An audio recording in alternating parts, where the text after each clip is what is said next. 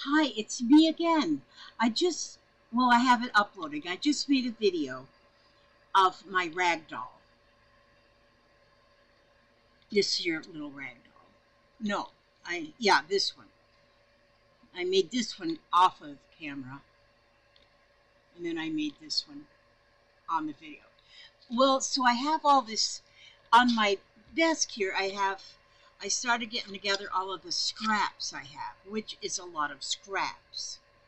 And so then I thought, well, what will I do with all those scraps? Because I just love creating anything at all out of the scraps. So I got this piece of felt. It doesn't match anything, but it doesn't match these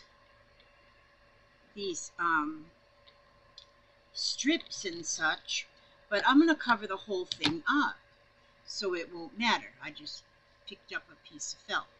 And so now I'm going to take all of these pieces, well, as many as I need. I'm going to take those.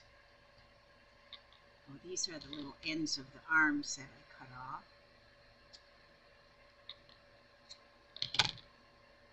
And so we're just going to put them on here, just wherever they land, I guess. And just use them all up.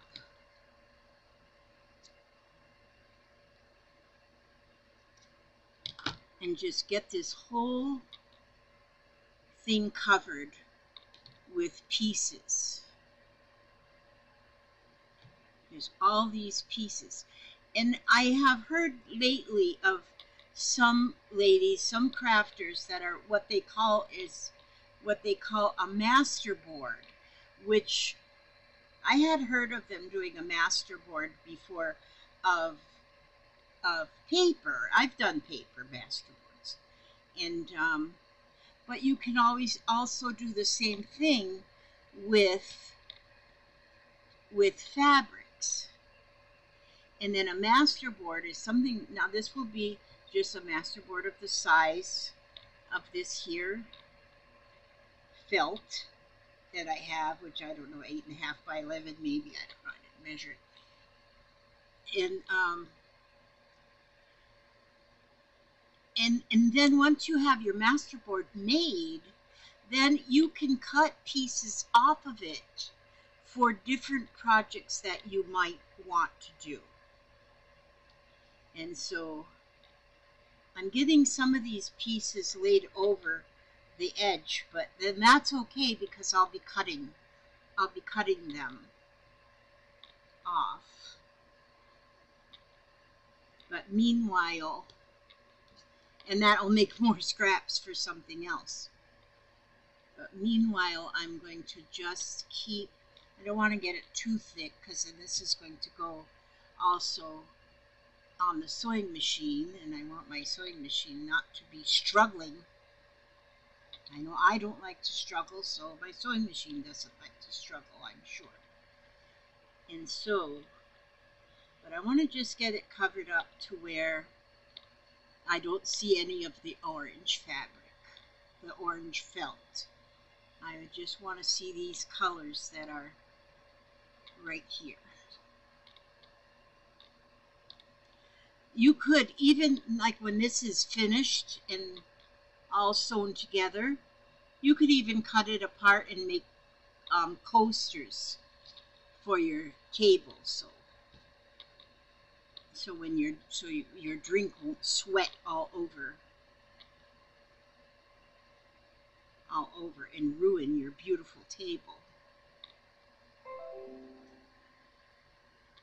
And so let's see how we're getting here. I have a few more scraps than I actually need, but that's okay because then I can maybe make another masterboard. Fabric masterboard. I think I pretty much have it covered up.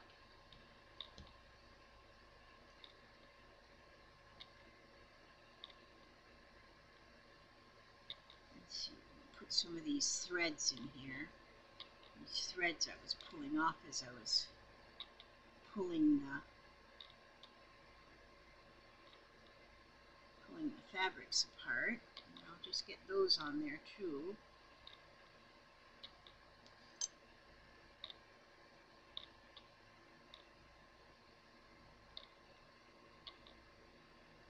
Sprinkle them threads around. Remove the lumps. Okay, now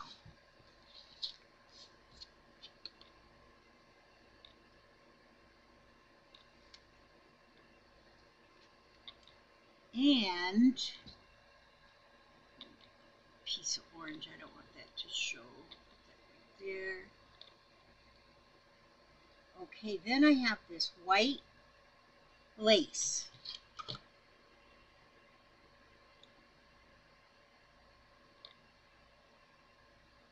can cut it this way. I'm going to put that lace over the top right here. And now I'm going to pin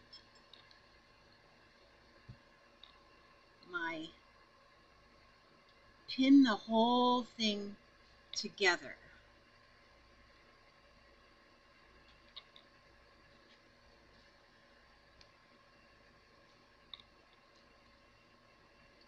Now, like I said, if you were going to use these and just cut it all apart and make coaster sizes out of it, these would make a really nice absorbent coaster. You know, they make coasters that are not absorbent. I just don't like them when I just don't. I mean, I shouldn't say I don't like them. They're likable, but they just don't. I like coasters that absorb the sweat off of the outside of your glass and then don't stick to the glass once you go to pick them all up. And so that's the kind of coasters I like. Okay, so now there's many things you could do with this once you complete it. Okay, I'm going to cut these. I'm going to cut the edge off here.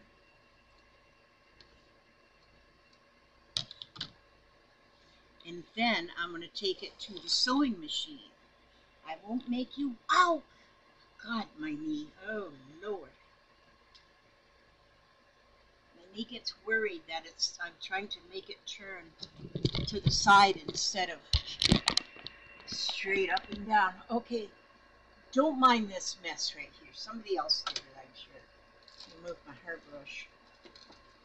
Oh, this is to go in the trash. Okay, now I'm going to sew this, but I'm not going to sew the whole thing. Right, I'm going to pause it while I'm sewing. But I'm going to put my sewing machine on the serpentine stitch. I like that. But you can stitch it however you want, of course. Of course, I don't even have to give you permission. But let's see, what number is that? 25. 1, 2, 3, 4, 5. And we want it a little bit longer. And okay. And so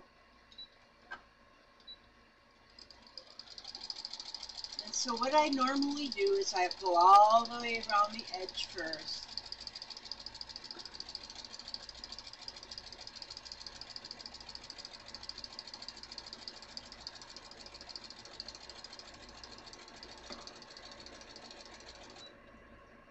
And then I will start going like into the up and down motion, you know, like a weaving sort of. And get it all. And my thread is multicolored. And I use a multicolored in almost everything I do. Very rarely do I put on a thread that is a single color. Although in my bobbin threads, I do have a single color. Oh, my thread just jumped right off of the thing. Let me unjump it over here. There we go. Oh, that's because I have my that in the way. Okay. But yeah, I'm going to go ahead and get this whole thing cut. Not cut. I'm going to pause this while I do this sewing because I don't want to bore you out of your pajamas, you know.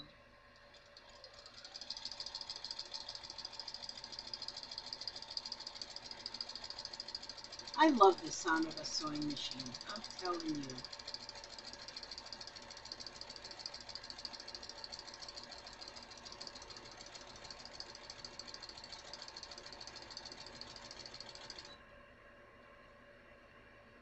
Okay, I'm going to go ahead and pause it now and get this finished sewing, and then I'll be back.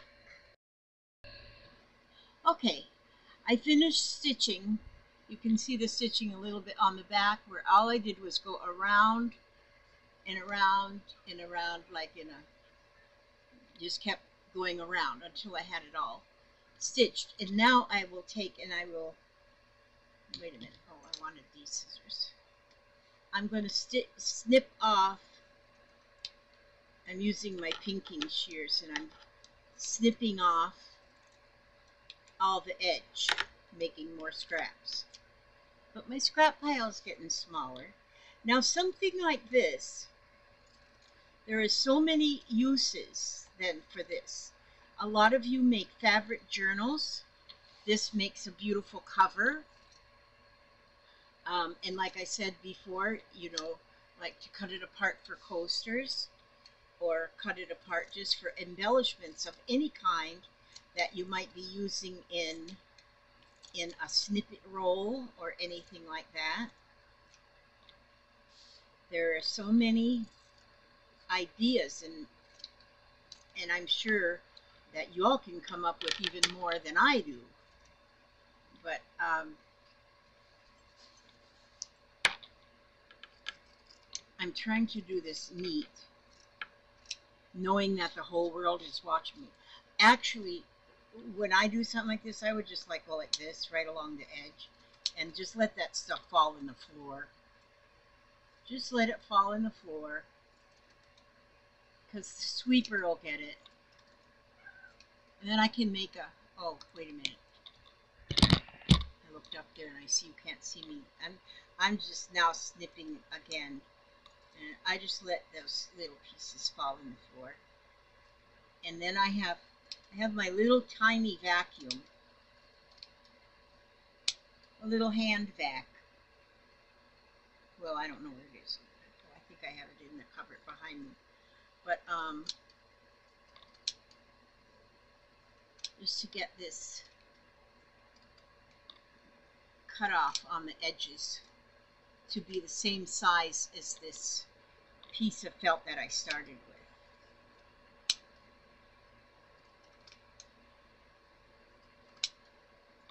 And there we go, we got that now.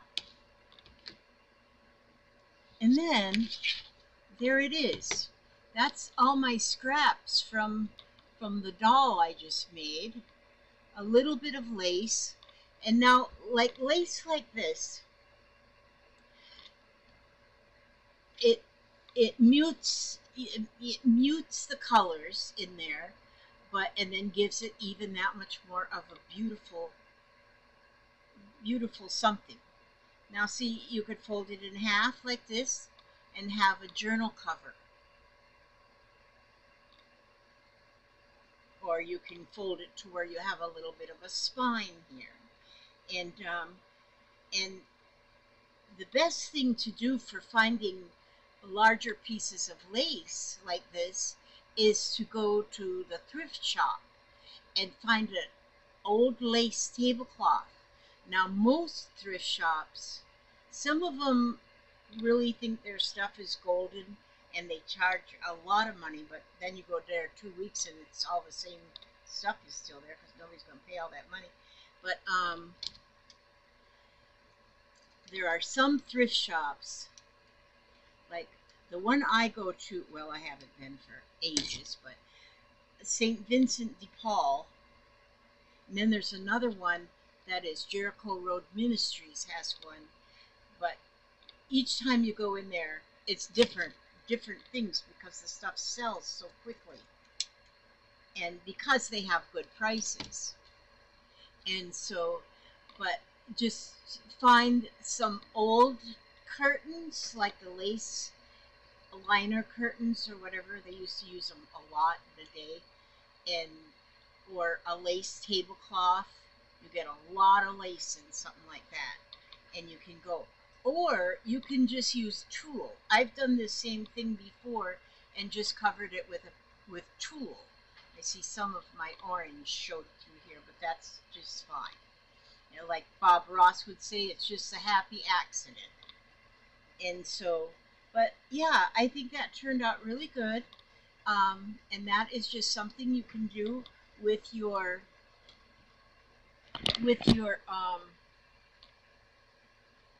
leftovers.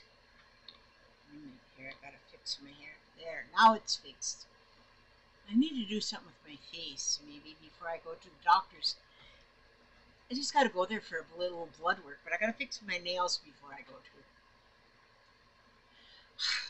My nose itches all the time. The scar on my nose after the little nasal surgery, my scar is like getting deeper and off kiltered and stuff. Oh well. I tell stories about that, like the time I got in a fight with a bear. And although I killed the bear, that's all I wouldn't kill a bear. Okay, that's it. That's what I wanted to tell you, is what I was going to do with the scraps for the doll I just made. And there you go. I've got what you would call, until you use it for something else, it's just called a, I just said it, and I don't know the words. A fabric masterboard that you can do anything with it. I could probably cut like 6 squares out of this and have 6, 1, 2, 3, 4, 5, 6. I could cut it perfect like this. So anyway, I was gonna make I might make another video this afternoon, because I want to work with my lace paper lace. It dried up so nicely. No, I don't know where I put it. I do know where I put it, but I don't know where I put the thing that I put it in. Oh, here it is. Now see, my journal book. I'm gonna put my, did I put my lace in here? I put it somewhere where it wouldn't get broke. Where did I put it? I thought I put it in here. Did I put it right here? No. I'd have to flip through all these pages to find it, I guess.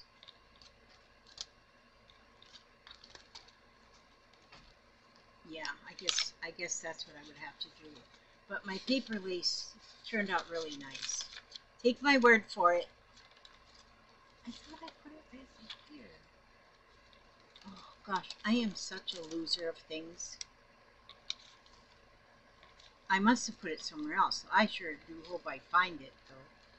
But I thought I just stuck it in this book so it wouldn't get ruined. But I don't see it. I don't see it. Okay, it's missing. Missing in action. Oh, gracious me. I thought I put it in there. Well, that goes to show you how much I know. Alright, well, I'm going to let you go then. I'm just going to turn you loose, and I'll find it, but I couldn't do it because I needed my paper cutter, and then I realized my paper cutter's blade was rusty, and so I had to order another blade, which it'll be here sometime today. And then once I get that blade, then I can cut the paper I need to make a card, because I'll make a greeting card. Okay, I'm going to let you go now. I ask God to watch over you every step you take, every move you make, keep you safe and sound and serene, and keep you healthy and humble and healthy and honest and all the good things. And always remember, no matter how bad life gets, or what comes across your whatever, stay another day. God bless.